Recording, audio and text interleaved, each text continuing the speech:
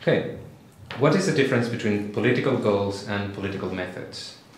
Many aid providers have adopted political goals in the last decade or two. For example, in a particular country, an aid provider may say, this is a country trying to reform its parliament to make it more representative, more inclusive, more efficient. We'd like to help with that process. And so we'd like to make strengthening the parliament in this country one of our goals, because that's also the country's goal. That's a political goal. Parliament is a political institution. A political method is something different.